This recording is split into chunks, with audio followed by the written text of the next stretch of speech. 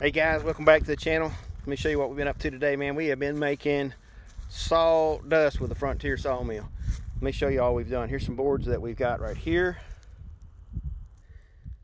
We've got about 6 real 12-foot long 2x4s. This is some scraps we got left over. Here's some live edges. Check this out. Those are huge pine live edges.